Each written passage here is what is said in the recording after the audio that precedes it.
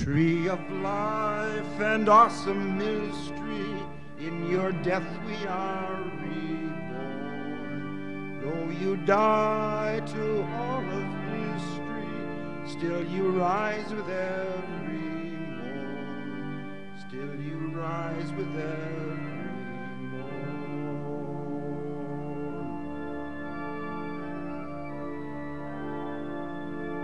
seed that dies to rise in glory, may we see ourselves in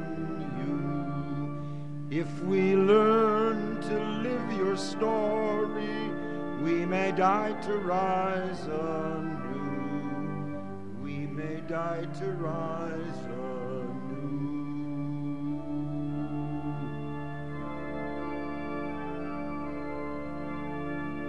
We remember truth once spoken, love passed on through act and word. Every person lost and broken wears the body of our Lord. Wears the body of our Lord.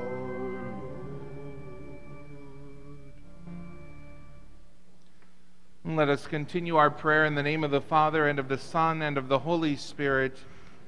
The Lord be with you.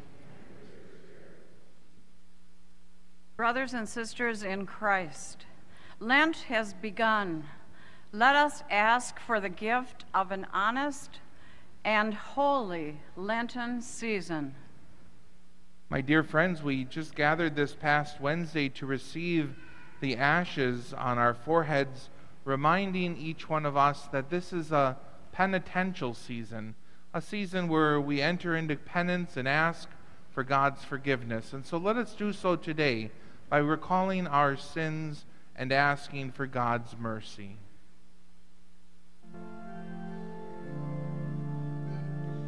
Kyrie eleison. Kyrie eleison. Christe eleison. Christe eleison. Kyrie eleison. Kyrie eleison. May Almighty God have mercy on us, forgive us our sins, and bring us to everlasting life. Amen. Let us pray.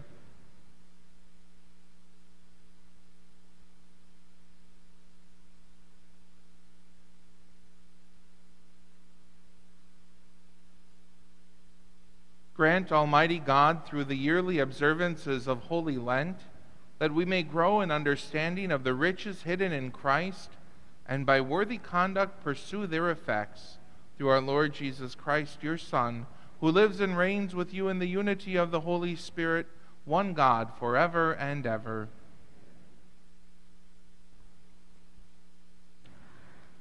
A reading from the book of Genesis.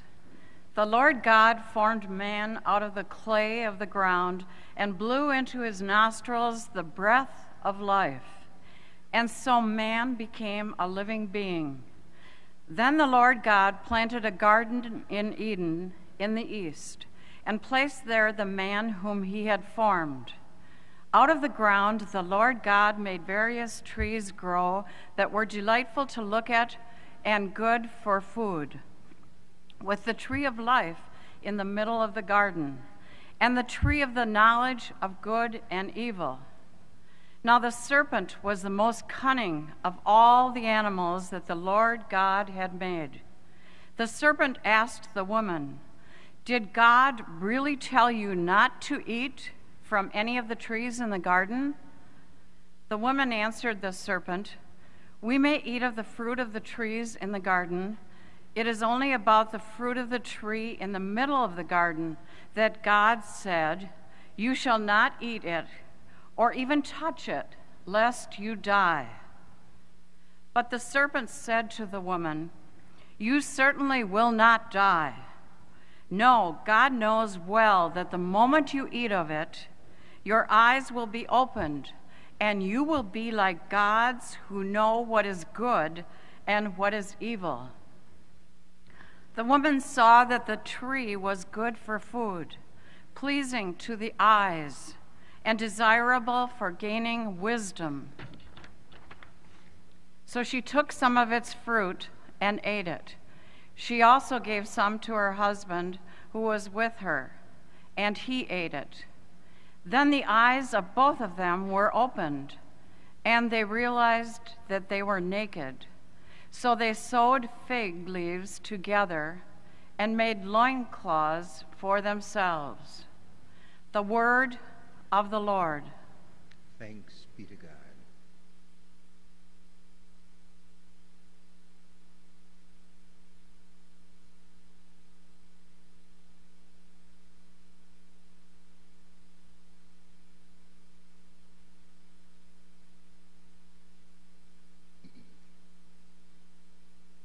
The responsorial psalm is number 51.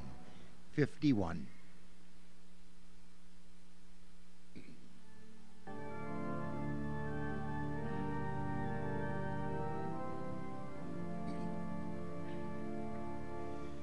Be merciful, O Lord, for we have sinned. Be merciful, O Lord, for we have sinned. Be merciful, O Lord, for we have sinned. Be merciful, O Lord, for we have sinned. Have mercy on me, God, in your kindness, in your compassion. Blot out my offense. Oh, wash me more and more from my guilt and my sorrow, and cleanse me from all of my sins. Be merciful, O Lord, for we have sinned. Be merciful, O Lord, for we have sinned. My offenses, truly I know them, and my sins are always before me. Against you alone have I sinned, O Lord. What is evil in your sight I have done. Be merciful, O Lord, for we have sinned. Be merciful, O Lord, for we have sinned. Create in me a clean heart, O God. Put your steadfast spirit in my soul. Cast me not away from your presence, O Lord, and take not your spirit from me. Be merciful, O Lord, for we have sinned. Be merciful, O Lord, for we have sinned. Give back to me the joy of your salvation. Let your willing spirit bear me up, and I shall teach your way to the ones who have wandered, and bring them all home to your side. Be merciful, O Lord, for we have sinned. Be merciful, O Lord, for we have sinned.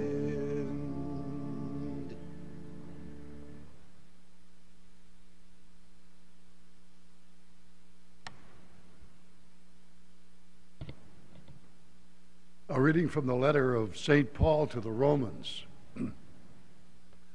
Brothers and sisters, through one man sin entered the world, and through sin death. And thus death came to all men, inasmuch as all have sinned. For up to the time of the law, sin was in the world, though sin is not accounted for when there is no law. But death reigned from Adam's to Moses, and even though over those who did not sin, after the pattern of the trespass of Adam, who is the type of the one who was to come. But the gift is not like the transgression. For if by the transgression of the one the many died, how much more did the grace of God and the gracious gift of the one man, Jesus Christ, overflow for the many? And the gift is not like the result of the one who sinned. For after one sin, there was the judgment that brought condemnation. But the gift, after many transgressions, brought acquittal. For if by the transgression of one, death came to reign through that one, how much more will those who receive the abundance of grace and the gift of justification? It'll come to reign in life through the one Jesus Christ. In conclusion, just as through one transgression condemnation came upon all, so through one righteous act acquittal and life came to all. For just as through the obedience of the one man and the many who made sinners, so through the obedience of the one, the many will be made righteous. The word of the Lord.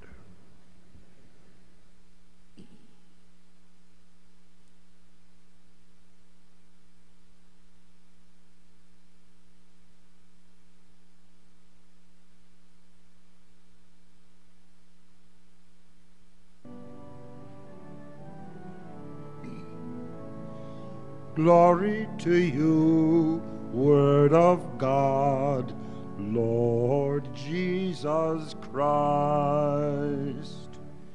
Glory to you, Word of God, Lord Jesus Christ. Your words, O Lord, are spirit and life. You have the words of everlasting life. Glory to you, Word of God, Lord Jesus Christ. The Lord be with you. And with your spirit. A reading from the Holy Gospel according to Matthew. Glory to you, Lord. At that time, Jesus was led by the Spirit into the desert to be tempted by the devil. He fasted for 40 days and 40 nights, and afterward he was hungry. The tempter approached and said to him, "If you are the Son of God, command that these stones become loaves of bread." He said in reply, "It is written, one does not live on bread alone, but on every word that comes forth from the mouth of God." Then the devil took him to the holy city and made him stand on the parapet of the temple and said to him, "If you are the Son of God, throw yourself down, for it is written, He will command His angels concerning you, and with their hands they will support you, lest you dash your foot against a stone." Jesus answered him, "Again it is written, You shall not put the Lord your God to the test." Then the devil took him up to a very high mountain and showed him all the kingdoms of the world in their magnificence. And he said to them, "All these I shall give to you, if you will prostrate yourself and worship me." At this, Jesus said to him, "Go away, Satan. It is written, The Lord your God shall you worship, and him alone shall you serve." Then the devil left him, and behold, angels came to minister to him. The Gospel of the Lord. Praise to you, Lord Jesus Christ.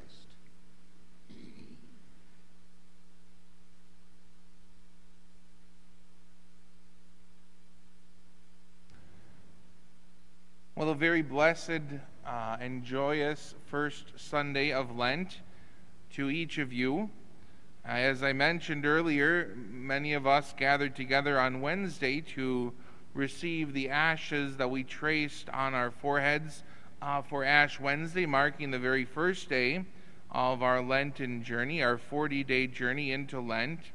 And it was a very wonderful and penitential day. I oftentimes look forward to Lent this time of year as kind of being a little bit of an escape from the busyness of our routine. It gives us an opportunity to kind of break away from what we normally find ourselves doing in preparation for the coming of Christ. It really should be a season that we allow ourselves to alter our schedules just slightly, giving ourselves a greater opportunity to pray and to fast and to give alms. Lent should be an opportunity where we can pull back from the craziness and the busyness of our life and say, I'm going to set aside this time for myself. I'm going to give myself this time that I need to enter into a deeper relationship with God. Some of us do that well, others don't do that as well. But nonetheless, we are all called to that deeper sense of holiness, that God has invited us into the garden so that we may enjoy the lavish gifts that he desires to share with each of us. I don't know about you, but as I was reading in preparation for Mass today, I couldn't help but think about the beautiful gift that the Garden of Eden was.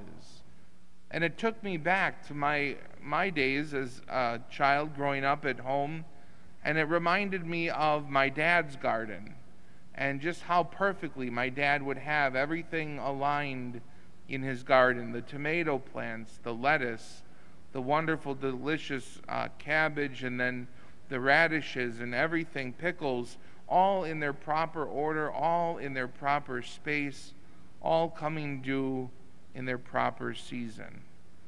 Now, I know it was a lot of work for my dad. He worked tirelessly in his garden each and every day, making sure that there was not a weed to be found, that each of the weeds were extracted, and that the plants were watered properly and given the best success they could have at growing as well as they could. My dad was a great caretaker of his plants, and there were very few of them that didn't end up surviving and thriving and bearing much fruit. The Garden of Eden had that same potential, did it not? That God had entrusted Adam and Eve with a wonderful gift of plants and animals around them to be used at their disposal. The Garden of Eden had the same opportunity to grow and to flourish and to bring about good. And yet, human beings chose just the opposite. They chose evil over good, and it was the serpent that tempted human beings away from goodness in order that they may chase that elusive gift of what was called wisdom in our book today. They desired to gain wisdom. How wise is our age today? That elusive gift of wisdom that was promised by the serpent didn't lead them to anything that was good. In fact, it led them further away, and they realized quickly that they had been deceived. That the true gift that they had received was the gift of the garden itself, and that anything that the serpent would promise them, anything that the evil one would promise them, would be deceiving and would only lead them to a darker understanding of what it meant to be fully human. This last weekend, we had Christopher West here talking about the theology of the body, and he shared a simply beautiful message about what it means to be fully human. And he used the language of St. John Paul II's writings on the theology of the body. And he reminds us that from the very moment of creation, humankind was set apart, that we were set apart for something very special, that each one of us has been created in the image and likeness of God, and that each one of us bears a very special responsibility. That it is our task to make sure that we get ourselves to heaven, that we work here on earth to make sure that we work together as a community of believers to share in the burdens of this life so that we may support one another in our journey of faith, and that we may not have anything to fear, that we may not turn away in shame from the beauty that God has laid before us. For the garden that God continues to tend for us is one of great goodness and great bounty. The garden that God has prepared for each one of us does not reveal the negativeness that we are accustomed to seeing around us, but rather we are set free when we look at the bountiful harvest that God has in store for us. Many of us are tempted to take the easy path. Jesus could have easily been tempted in our gospel reading today by the serpent. After his 40-day journey of fasting, Jesus could have easily taken up the evil one on any number of accounts. He could have taken up the devil as he stood upon that parapet and looked over and was promised everything that the devil could give him. Jesus easily could have given up and succumbed to the test that he was putting him through as he stood upon that very high mountain and was promised the kingdom of the world by the evil one. But Jesus didn't. He didn't give in to that sin and temptation, and each one of us should resist it as well.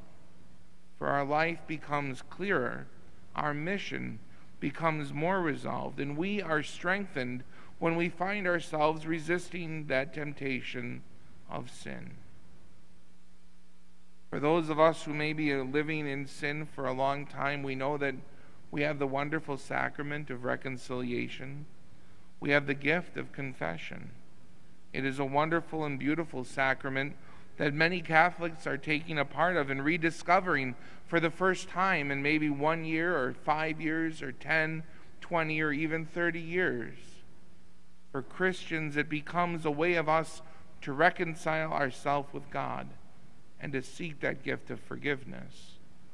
Let us make it our care this Lent to look at new ways that we can discover God's mercy, that we can avail ourselves with the wonderful gifts that God has shared with us, so that we may prepare our hearts and our minds for that true gift, a share in Christ's resurrected glory. What more could we ask for? What more could we hope in than to share with Jesus the wonderful gift his heavenly Father has promised him, and he promises us that one day we shall share eternity with him, and those beautiful words will be shared with each of us. Well done, my good and faithful servant. Enter into the kingdom that I have prepared for you.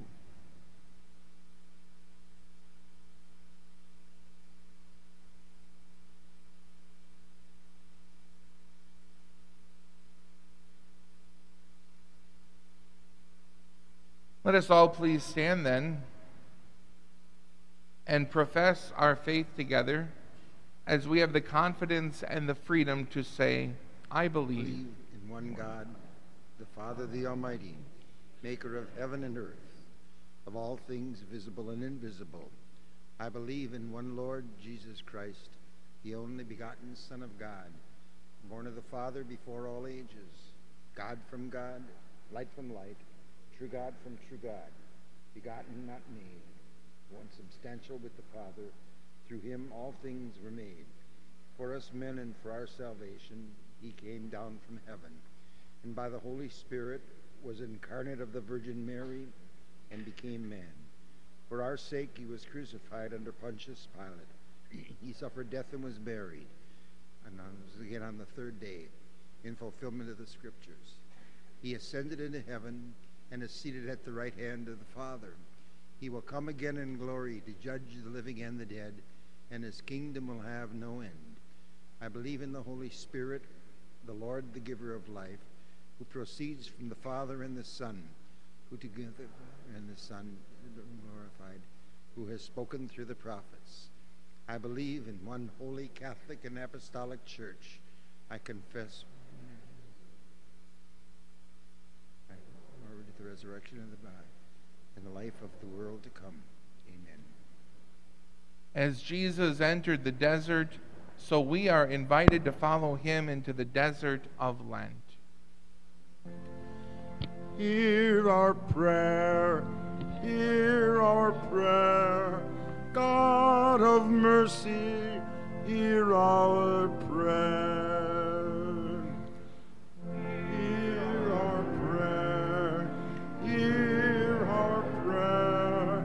God of mercy, hear our prayer. For Francis, Bishop of Rome, and for all of the bishops of the world, as they lead us on our Lenten journey of conversion, hope, and renewal.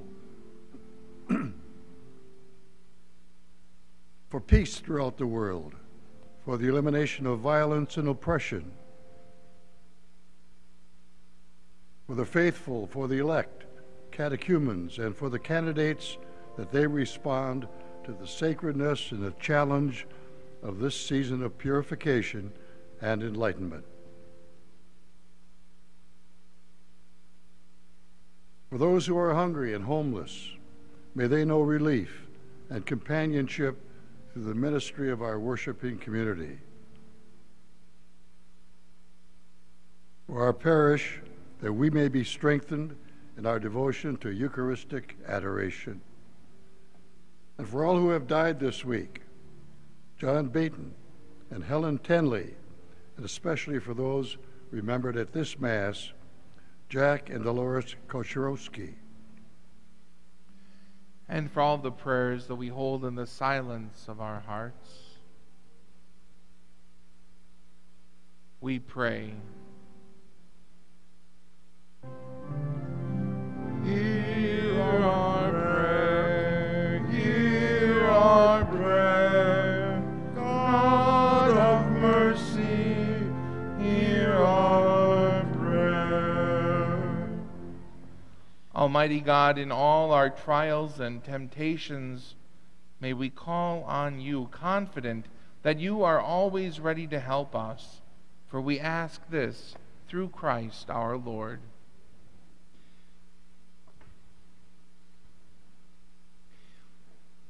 Our preparation hymn is number 691.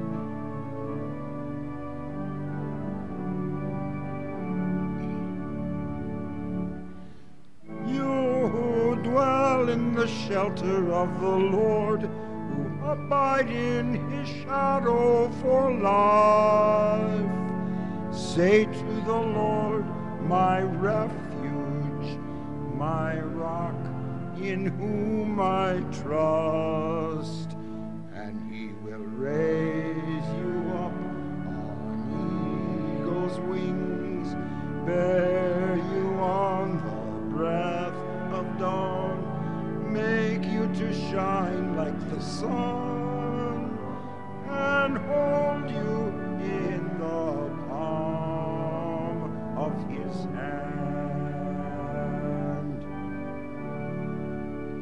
The snare of the fowler will never capture you, and famine will bring you no fear. Under his wings your refuge, his faithfulness your shield, and he will raise you up on eagle's wings, bear you on the breath of dawn, make you to shine like the sun and hold you in the palm of his hand. You need not fear the terror of the night, nor the arrow that flies by day.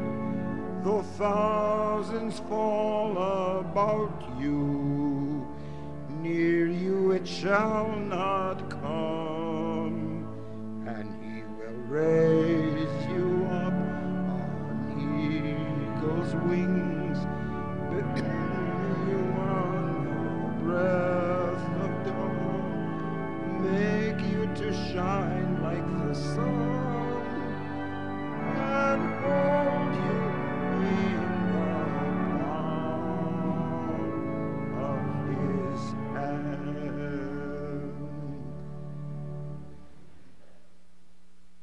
Please stand and pray, my brothers and sisters, that my sacrifice and yours may be acceptable to God the Almighty Father.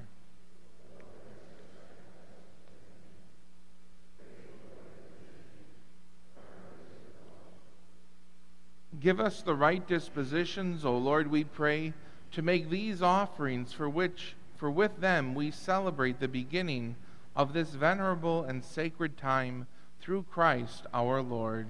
Amen. The Lord be with you. And with your spirit. Lift up your hearts. We lift them up to the Lord. Let us give thanks to the Lord our God. It is right and just. It is truly right and just, our duty and our salvation, always and everywhere to give you thanks, Lord, Holy Father, Almighty and eternal God, through Christ our Lord.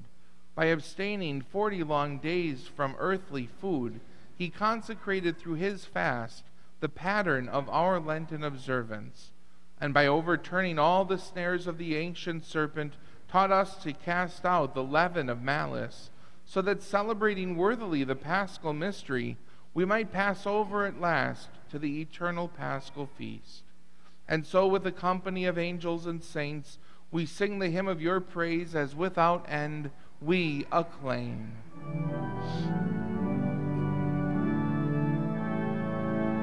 Holy, holy, holy Lord God of hosts, heaven and earth are full of your glory.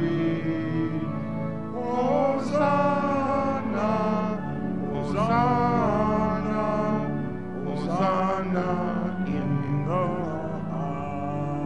highest. Blessed is he who comes in the name of the Lord. Hosanna, Hosanna, Hosanna in the highest.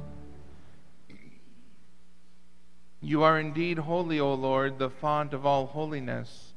Make holy, therefore, these gifts, we pray, by sending down your Spirit upon them like the dewfall, so that they may become for us the body and blood of our Lord Jesus Christ.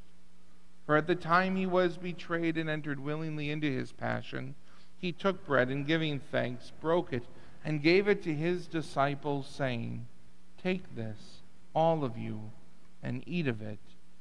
For this is my body, which will be given up for you."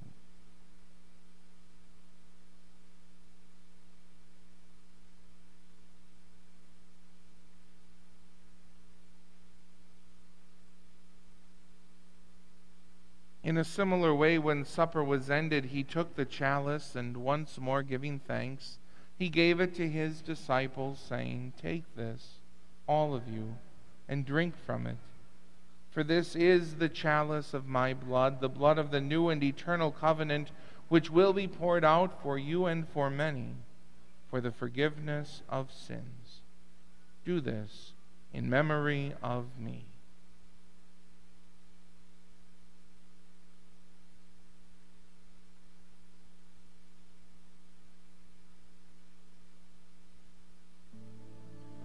The the mystery of faith.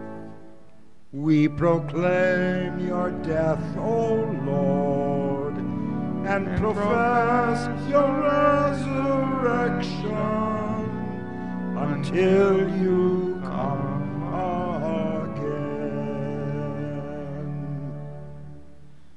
Therefore, as we celebrate the memorial of his death and resurrection, we offer you, Lord, the bread of life and the chalice of salvation, giving thanks that you have held us worthy to be in your presence and minister to you.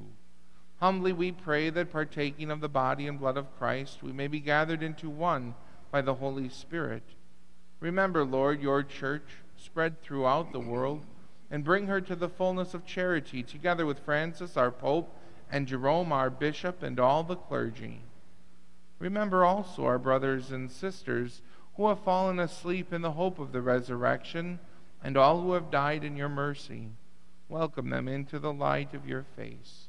Have mercy on us all, we pray, that with the Blessed Virgin Mary, Mother of God, with Saint Joseph, her most chaste spouse, with the blessed apostles and all the saints who have pleased you throughout the ages, we may merit to be co-heirs to eternal life, and may praise and glorify you through your Son, Jesus Christ. Through him and with him and in him, O God, Almighty Father, in the unity of the Holy Spirit, all glory and honor is yours forever and ever. Amen. Amen. Amen.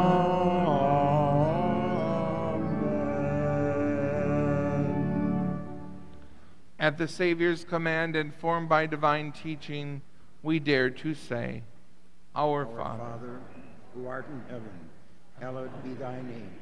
Thy kingdom come, thy will be done on earth as it is in heaven.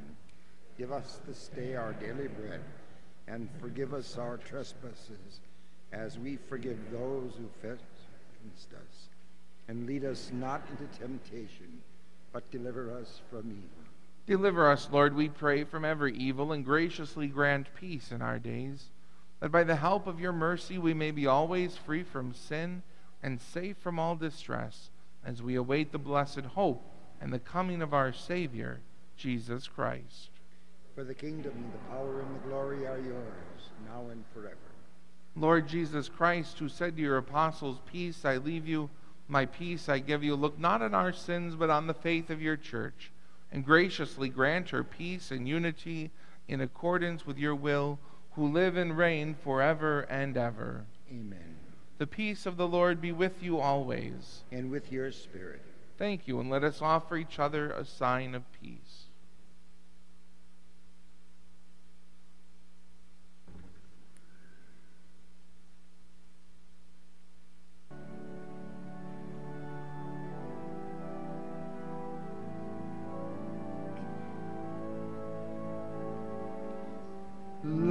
Lamb of God, you take away the sins of the world. Have mercy on us.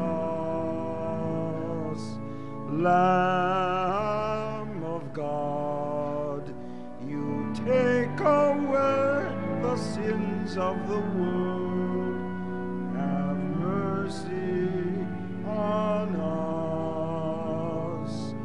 Lamb of God, you take away the sins of the world. Grant us peace.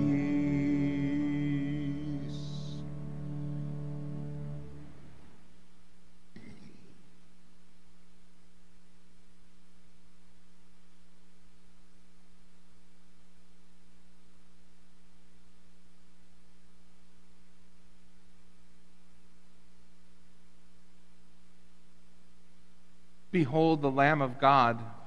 Behold him who takes away the sins of the world. Blessed are those called to the supper of the Lamb.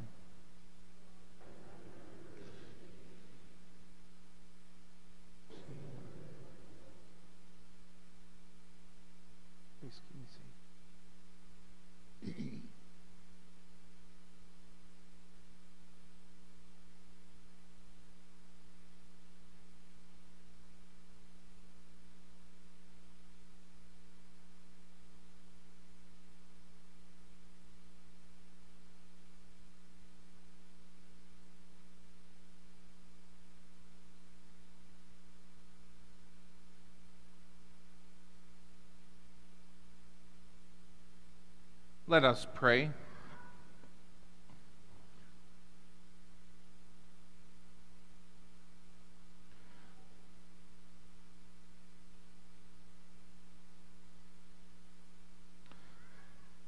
Renewed now with heavenly bread, by which faith is nourished, hope is increased, and charity strengthened, we pray, O Lord, that we may learn to hunger for Christ, the true and living bread, and strive to live by every word which proceeds from your mouth, through Christ our Lord.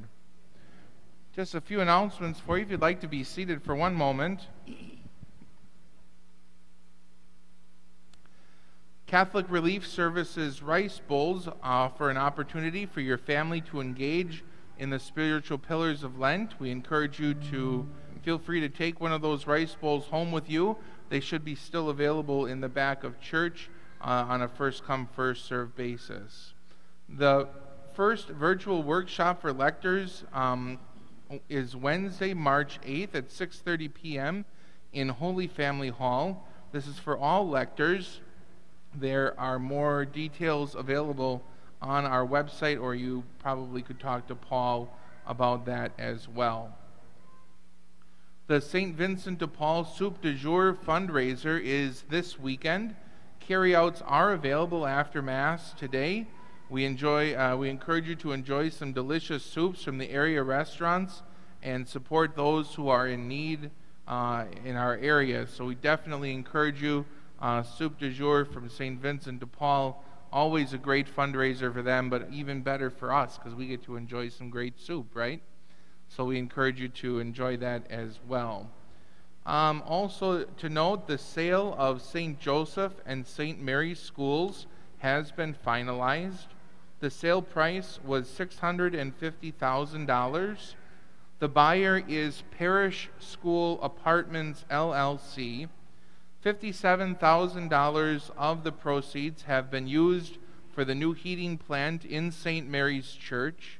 $100,000 in the form of a matching grant will be sent to St. Mary's Springs Academy for their new chapel. The Facilities and Maintenance Committee and the Finance Council are considering using the remaining proceeds to undertake different deferred maintenance projects, such as parking lot resurfacing at St. Mary's Church, which would take place after the completion of the construction project, and also a new roof on Sacred Heart Church. And so those are both fairly large projects that would need a significant amount of money invested in them, but nonetheless they go to help our worship sites and to keep them well maintained. If you have any feedback or any questions or comments, they may be directed to either myself or Joe Bird, and I know that we'd be happy to answer any questions that you may have regarding that. So let us all please stand. The Lord be with you. And with your spirit. May Almighty God bless you, Father, Son, and Holy Spirit. Let us go in the peace of Christ.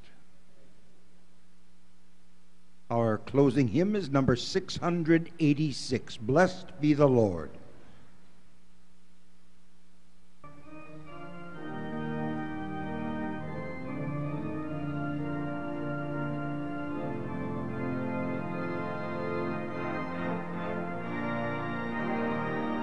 Blessed be the Lord,